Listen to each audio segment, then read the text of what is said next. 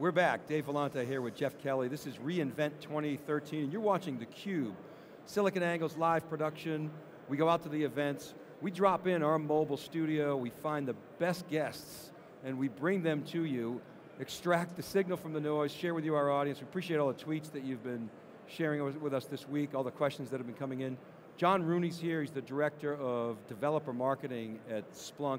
Jon, this is like heaven for you, because we're just surrounded by developers. Yeah, no, it's a fantastic show. We were here last year, and we were just completely blown away by not only the number of people here, the quality of folks here, a lot of our partners are here, and it really feels like a huge center of gravity in the space. I mean, the development community has, it will coalesce around major initiatives. You're certainly seeing that with OpenStack now, yeah. A lot of enthusiasm there, but Amazon really is the icebreaker here. Talk about the developer community, how Splunk looks at the developer community. Yeah, I mean, I think we've realized, like a lot of other folks have realized, that developers really are key stakeholders, not only for sort of classic technology selection, but like sort of driving that technology forward. And cloud, for example, a lot of the early use cases, and I'm sure AWS would say the same thing, was developers looking to spin up environments without working through traditional IT channels, and that ease of use and that quick time to value is a big part of it. And from a Splunk standpoint, we look at developers as being huge enablers of sort of driving the value that Splunk delivers in terms of providing operational intelligence and the data across the enterprise and in different ways. And that could be integrating insights from data into other systems within the organization, so integrating it into line of business applications, building applications on top of it, really looking at, and also looking at how to utilize operational intelligence across the entire product development lifecycle, and things like DevOps and continuous integration and continuous deployment, which are all, again, sort of tip of the spear.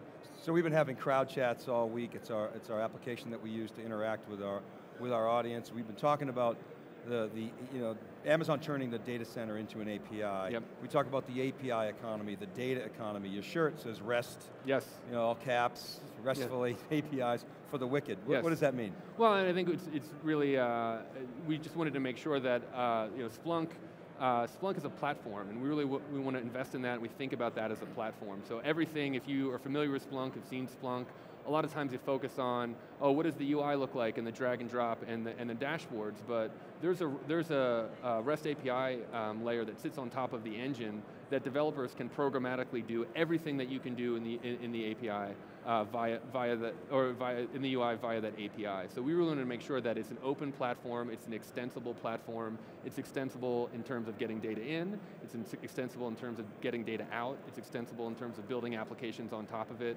and we really wanted to, the RESTful part of it is we want to, bring our technology to where developers live. So web's open standards like REST, and ensuring that we have support for popular languages, your JavaScripts, your Java, your PHP, your Rubies, and that we sort of address the polyglot of developer tools and languages out there. So talk about AWS, yes. What the relationship is, you're part of the ecosystem, yes. Where do you fit, and what are you guys doing together? So we're doing a lot of different things.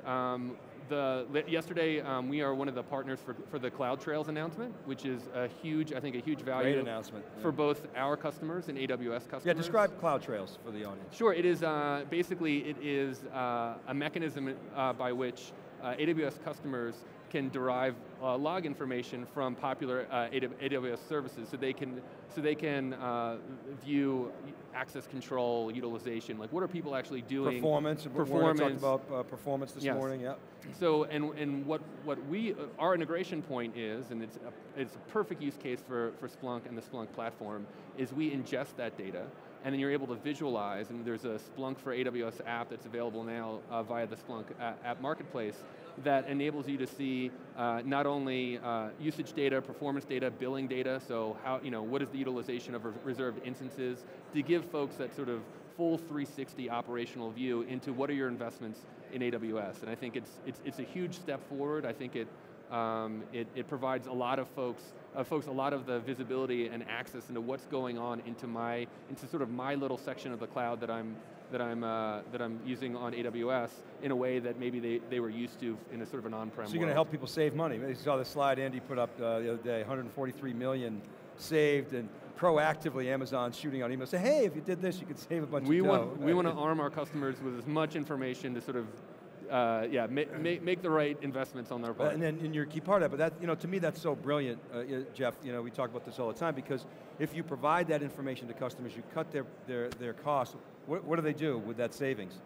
Buy more stuff, so they can innovate more. So that's the customer version of the flywheel, right?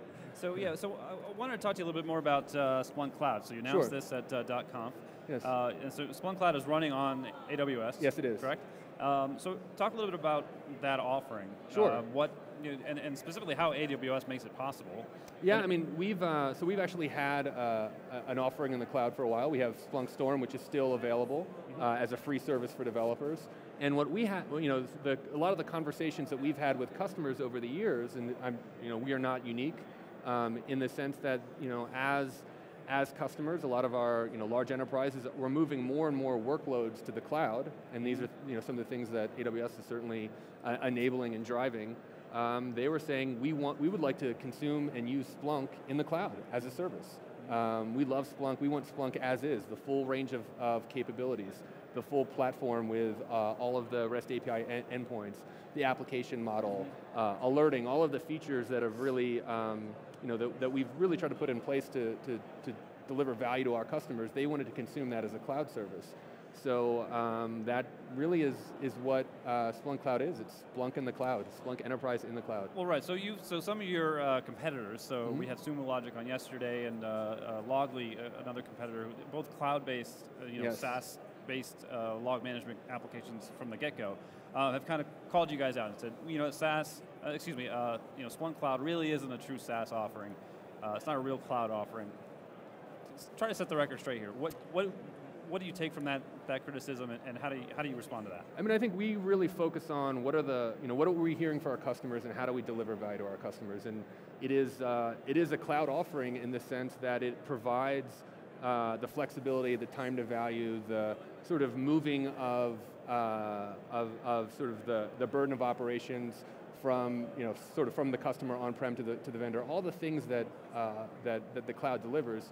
We're delivering that with Splunk Cloud. It's running in AWS. It is, we are obviously partners and customers of AWS in that regard, and it's been really successful. And it's been, it really has. It's not been, it's been received extremely warmly from our customers, and we're going to continue to make investments in it. Well, I mean, I think it's somewhat understandable that those competitors would go after Splunk on that. That's their value proposition, is that we do what Splunk does, but we do it as a service. Well, Splunk got it all started, right? I mean, you guys kicking butt. And in fact, I think Loggly is a former Splunker, started maybe it was Sumo Logic, but well, but successful IPO, great valuation, so everybody's now saying, oh, we could do that. Right. When you're top of the heap, you're going to get some arrows slung at you. Right? So what gives you confidence that you can maintain the lead? Is the question. Well, I think and I think it's the options across deployment and consumption. How can I because really we're about delivering the value of operational intelligence. There's all this data. It's coming from a bunch of different sources. It's all over the place. How do I put it in one place, and how do I get value out of it? And how do different types of folks get value out of it? Whether it's IT or the development organization or the business or sales.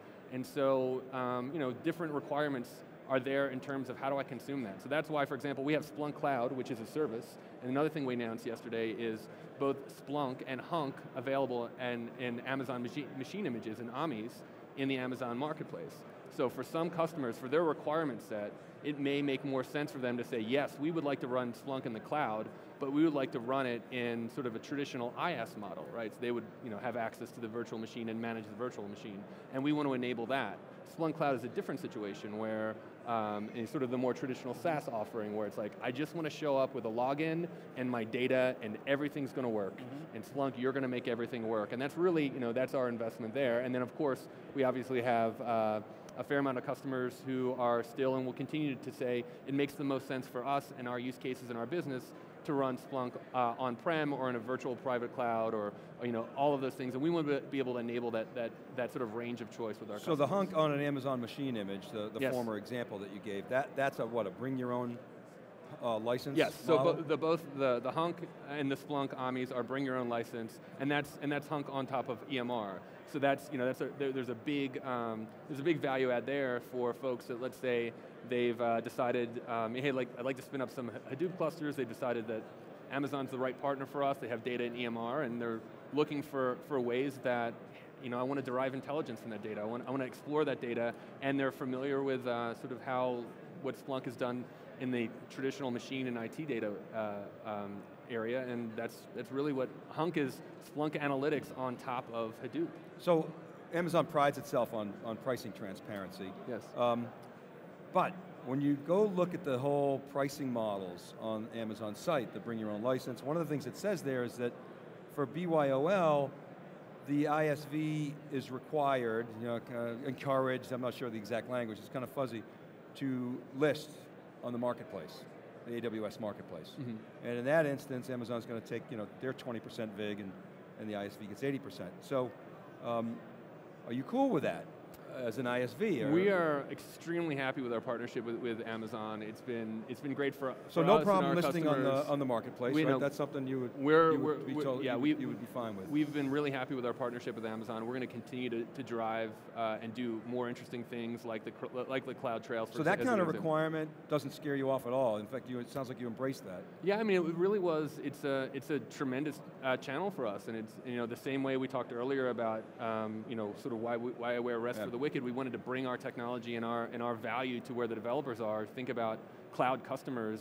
How do we bring what the value that we deliver on operational intelligence to where they are? Well, a lot of it is they're so that's AWS. Interesting. So not every company's going to feel that way, I would predict, because you guys, you're looking at it as an incremental opportunity. Mm-hmm. Wow, this is another distribution channel for people that maybe don't know about Splunk, listed on the Amazon marketplace. And it's also rising tide lifts all ships. It's also the right delivery model and use case for a certain number of our customers, right? We want to make sure that we enable and we empower across all of those use cases. So, yeah. Sensible. I'm not sure, Jeff Kelly, if Oracle's going to have that same attitude, but we'll see. Well, right. Well, the cloud model totally screws up Oracle's business model, right? They want. Well, but then again, you see Oracle as a partner, so it's. Well, absolutely. They have no choice, but. Right. I think that they're being dragged kicking and screaming. They want to sell you a big box, put it in your data center, and then charge you a lot of maintenance over the years. So what are you seeing, John, in terms of EMR? What are you seeing for the uptake? What are the customers telling you about Elastic MapReduce? And I mean, I think it's been, in terms of the overall, how do you reduce some of the complexity around anything with new technology, right? And I think EMR, it's still the early days of Hadoop, it's still the early days of big data. It still feels a little bit like, assembling PC kits back in the late 70s. And popular mechanics. So it's another way of like, how do you, I'd like to use a big data solution, but I don't know how to use a soldering iron, right? So that's sort of the EMR has been a great way. How do I, spin up some Hadoop clusters, get data in there, make sure that I'm able to collect and capture all of this sort of big data that's out there. And I think where we're trying to deliver value is, okay, great, the data's in there. What are you getting out of it? How do you know what's in there? How do you derive value out of that? And that's, whether that's Hunk on top of EMR or Hunk on top of Hadoop sitting anywhere else. That's really, that's really sort of and that's a request that came from customers. That's where we're trying to play, and that's where we're trying to help folks. So related questions, just curious to get your take on what you're seeing in the Hadoop market overall. Mm-hmm. So you've got the more, I guess if you can call it traditional vendors, the on-premise Hadoop vendors, Cloudera and Hortonworks and MapR. Yeah. Now you've got AWS with their EMR offering. How are you seeing that shake out? Are you seeing any trends among your customers looking more to EMR, talking more about Hadoop in the cloud? Have you seen any shifts in kind of deployment models or the way customers are looking at Hadoop? Yeah, I mean, I don't know that I could say that I personally or that we've found a specific winner in terms of deployment models or consumption models around Hadoop. I think what we found, and really where we're trying to deliver some value, is it sort of feels like it's there seems to be a bit of universal POC that everyone's sort of doing. Like everyone's just kind of kicking the tires, figuring out, all right, great, I had this in there. I read that big data is a big deal, and I spun up some Hadoop clusters. Or my boss read big data is a big deal. I saw it in a blog post somewhere. But now, okay, here's the bits. What do I do with this? What's the value?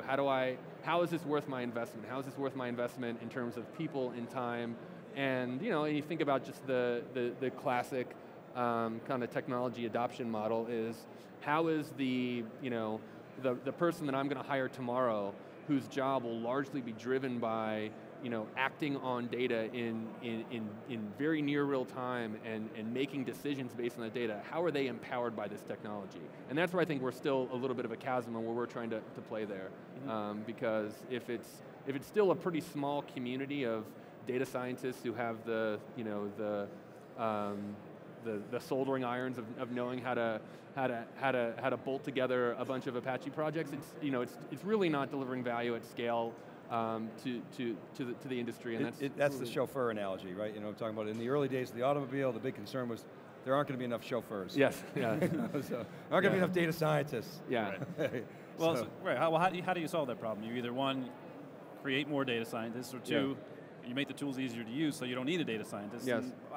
And realistically, you do both. Yeah, and I think, and that's where we're actually looking at that exact issue in a couple of different ways, and I think, and I have a little bit of bias on the developer side, but if you think about Honk or even Splunk individually, what we did with Splunk 6 and some of the improvements to the UI and things like data models and pivot is, how do we enable sort of the folks outside of traditional IT to get data outside of Splunk? So again, so those folks are not chauffeurs for the data.